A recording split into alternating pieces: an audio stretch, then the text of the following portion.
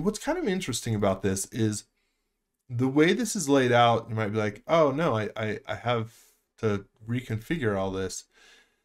But I find it kind of useful because of the way that these legs, for example, are oriented. I can quickly identify these are the legs, so I can put those together, and I can quickly identify that these pieces all go together, that this one and this one.